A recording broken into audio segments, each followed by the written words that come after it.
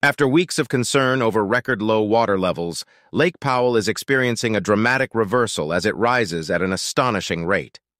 The crucial reservoir on the Colorado River is currently increasing by over a foot per day, with projections suggesting it could deepen by approximately 70 feet in the coming months.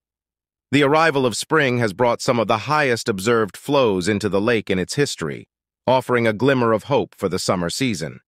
The rising water levels have the potential to breathe life back into long-stranded boat ramps, allowing water access once again.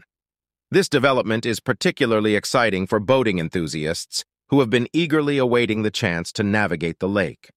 Furthermore, the bolstered water levels have already led to dam releases, resulting in exhilarating rapids cascading down the Grand Canyon for the first time in 5 years. While the recent increase in water levels may generate optimism, experts urge caution about its long-term implications. Bart Lieflang, the Colorado River Program Manager for the Central Utah Water Conservancy District, advises against getting carried away by the current positive trend. Despite the deep snowpack that feeds the river, which is among the basin's most substantial in decades, it would take nearly a decade of consistently wet years to fully replenish Lake Powell.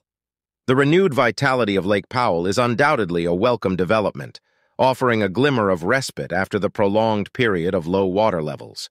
It presents an opportunity for boating enthusiasts to once again explore the vast beauty of the lake and for nature enthusiasts to witness the awe-inspiring rapids in the Grand Canyon. However, the broader challenges of water management and sustainability in the Colorado River Basin call for long-term strategies to ensure the health and vitality of this critical water resource.